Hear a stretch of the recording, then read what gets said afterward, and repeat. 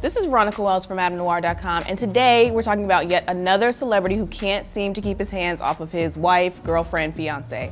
Today it's the Dream's turn, and rumors are coming out, well not rumors, facts are coming out that his rumored fiance, Lydia Nam, filed a domestic violence report against him for strangling her in April of last year while she was 6 months pregnant with their son.